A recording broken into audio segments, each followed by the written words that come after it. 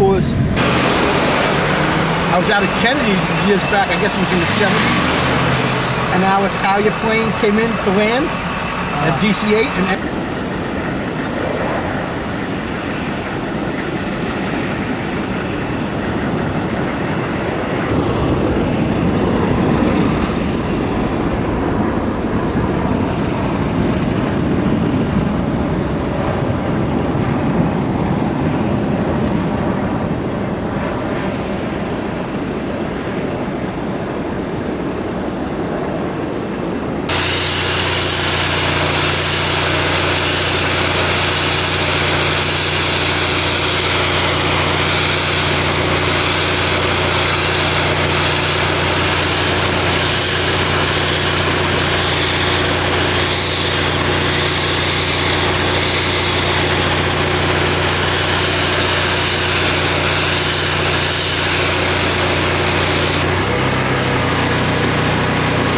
without the propanol, without the propylene glycol.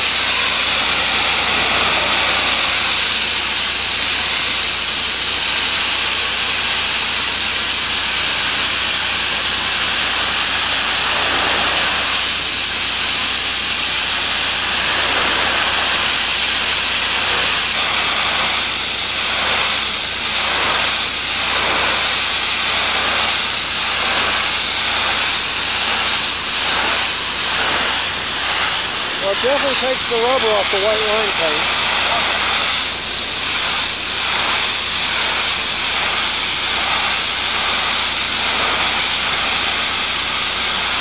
As this goes. Again, it's already adjusted. I'm going to spray it. You notice it comes out like a fan spray. You see that on camera? You see the fan pattern? You see the coverage? I've got full coverage here.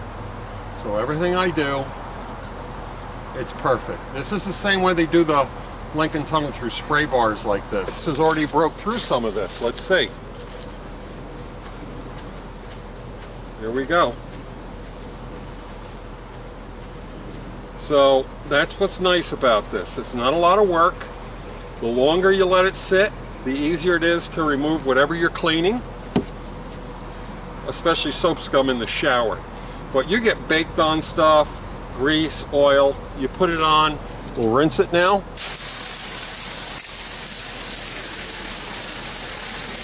Always go from the bottom to the top. That's the professional way to clean. And there you go, that's pretty simple. So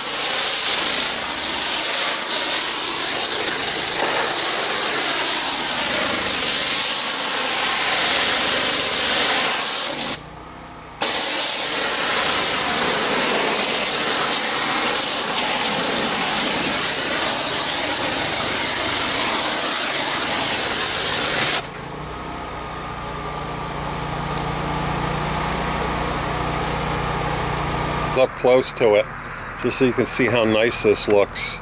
And the material's like new, so we know it's going to dry. And it's going to look phenomenal. So, here's the finished product. Next day, the cover's dry, and you can just spray on the G5, pretty liberal.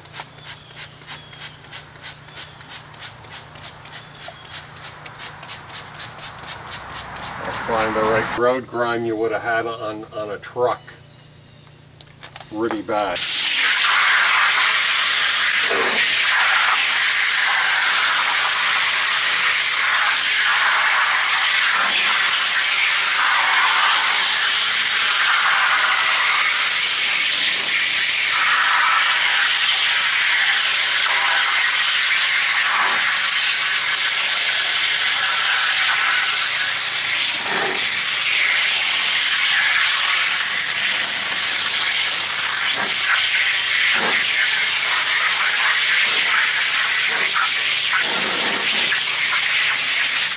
Well, I don't know about you, both ways today.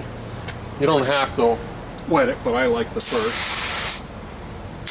I'm going to use our G5 on one side. The way it's uniform.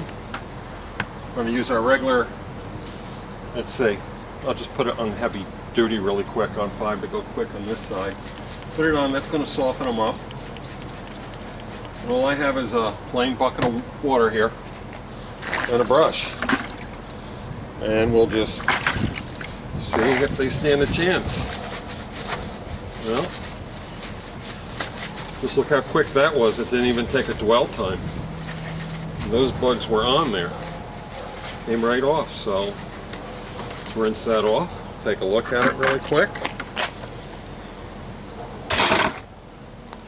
That wasn't supposed to happen, but let's see. And back down where I'm going to go.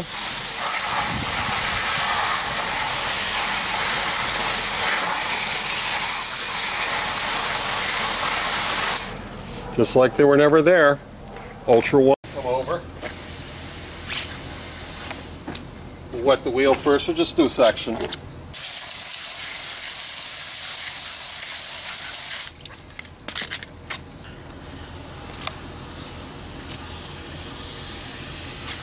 Could use the G5 because I want to give it time to penetrate, so I'll just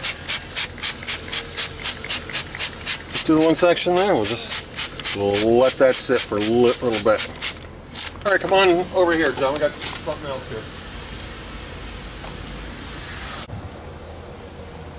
All right, sob wheel. Buy this brush in any auto parts store. It's made for doing the wheels. No magic here.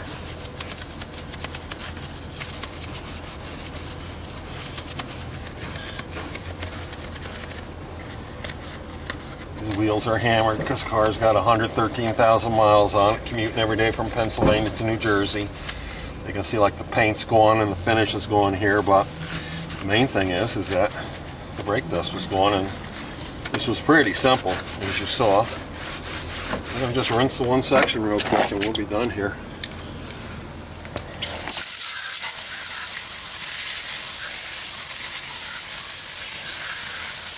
So all the brake dust is gone.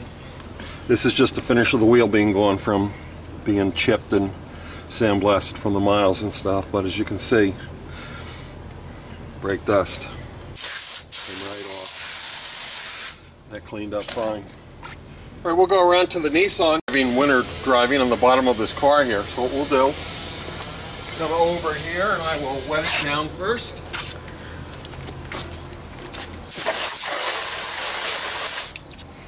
I could use any product. I could use the G5 on this, or I could have put the heavy duty or the 1 to 10. The G5's good. We'll let it sit a bit. And I'll come back in a few minutes and I'll just brush that and hose that off, and that's going to be gone. We're going to go over and do that wheel on the Saab, and it's all going to be good. All right, shut it off. Get our brush.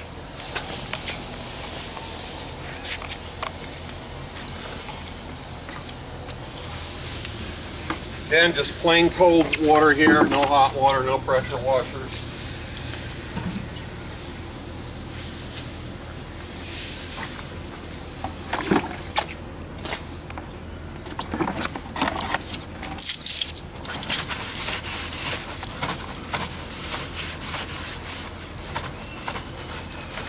Not going to hurt the paint. All newer cars are clear coat and stuff. Alright, another thing is we get the tar off without using solvent or gasoline or all the stuff you used to have to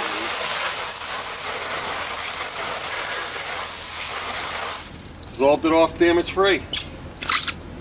So basically that's what it will do throughout the car.